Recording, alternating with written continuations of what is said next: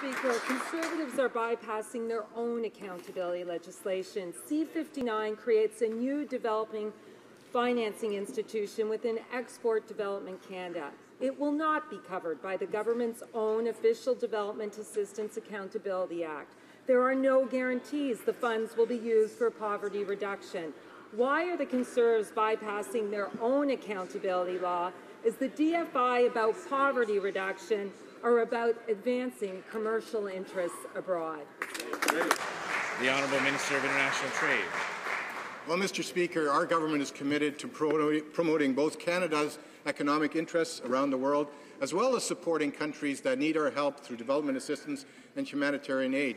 We're very proud of the work that EDC does in supporting Canadian companies as they look for new opportunities around the world. But we're also very proud of our record of delivering achievements on the development assistance front. We're very pleased that it was this government that introduced the policy, the initiative on maternal, newborn, child, and maternal health. This is something that's been embraced by countries around the world, billions of dollars of investments, helping countries around the world improve their health outcomes.